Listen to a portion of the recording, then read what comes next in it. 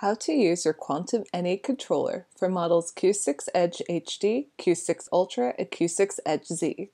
In this tutorial, you will learn how to lock your controller, increase and decrease the speed of your unit, and move your unit. Whether you want to leave your motorized wheelchair outside the store without someone walking or rather riding off with it, or you want to stop furry friends from accidentally moving your chair, there are many reasons you may wish to lock your Quantum NE controller. First, let's go over the parts of the controller you'll need to be familiar with for this tutorial.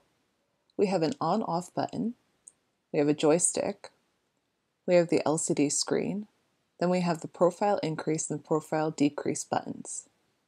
Here we go. First, press the on-off button to turn the controller on. The LCD screen should light up. Next, hold the on-off button until you hear a beep. Press the on-off button again, and if there is now a key on the LCD screen, your controller is locked.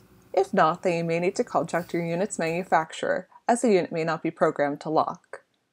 To unlock your controller, make sure the controller is on, and then push the joystick forward, towards the LCD screen, until you hear a beep. Then pull it backwards, away from the LCD screen, until you hear a beep. Your controller is now unlocked.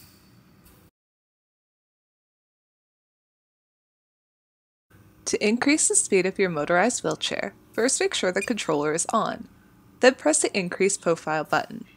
This will increase the wheelchair speed by 1 unit, which will be reflected in the number on the LCD screen.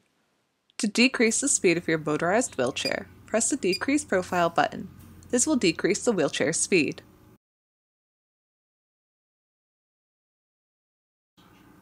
To move the wheelchair back and forth, make sure the controller is on. Then push the joystick forward to make the unit go forward. Then backwards to make the unit go backwards. I hope you found this tutorial helpful. Good luck in your adventures!